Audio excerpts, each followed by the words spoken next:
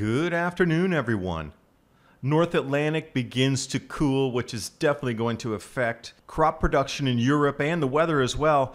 It's on its 60-year cycle, which they forget to tell you in the global warming debate.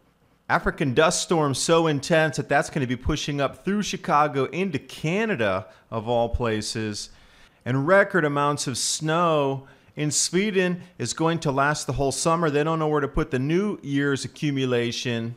And a look in at the U.S. Ice Drilling Program and the type of equipment they use to get us that ice core data set. Feel free to jump over to Adapt 2030 Twitter channel where I'm starting to load multiple feeds per day. Some of the links and stories I'm not including in the videos. I'm just trying to put everything out that I researched throughout the week.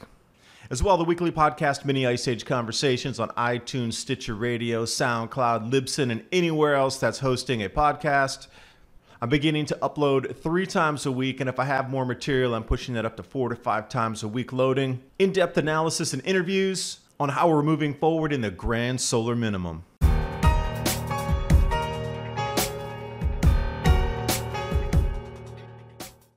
taking a look at the ocean temperatures in the North Atlantic. This is termed as the Atlantic Multidecadal Oscillation. NOAA putting out the new chart here. Significant drops in temperature, especially around Nova Scotia.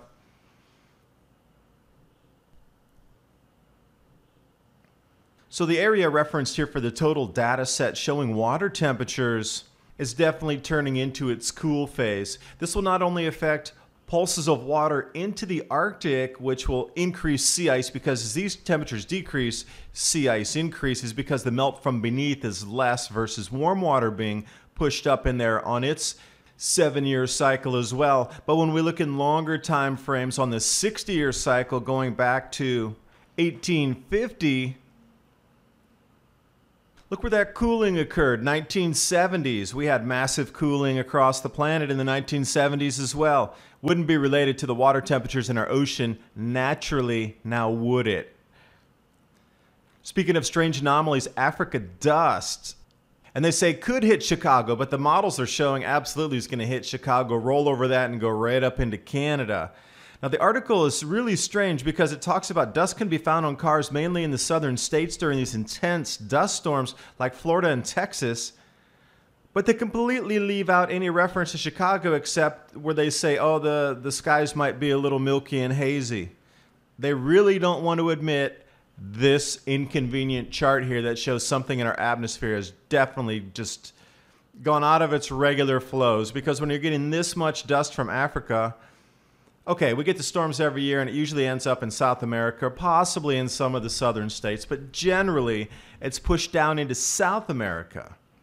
Now these zonal winds are pulling this way past Chicago, way up into central Canada.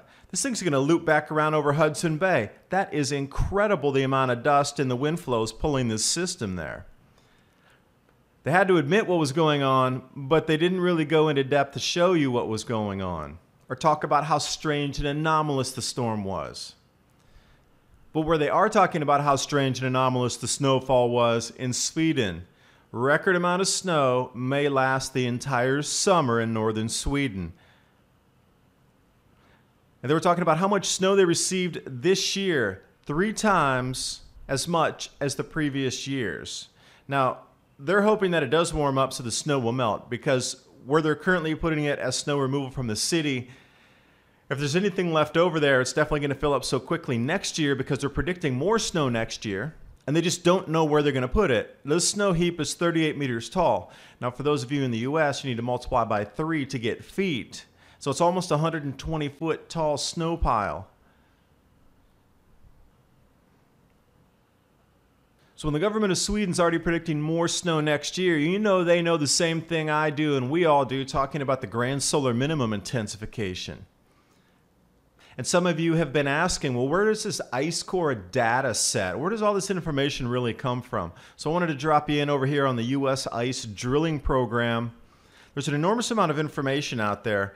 And when we talk about ice core data sets, ice bits.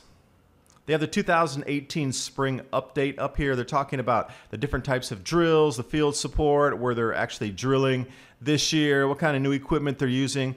So this is just an example out of the new newsletter. They were talking about how they mounted on these toboggan sleds a new, more streamlined drill. You can find that and more on the Ice Bits newsletter for those of you who are interested to really see what's going on and how they're obtaining more and more information. Thanks for watching. Hope you got something out of the video.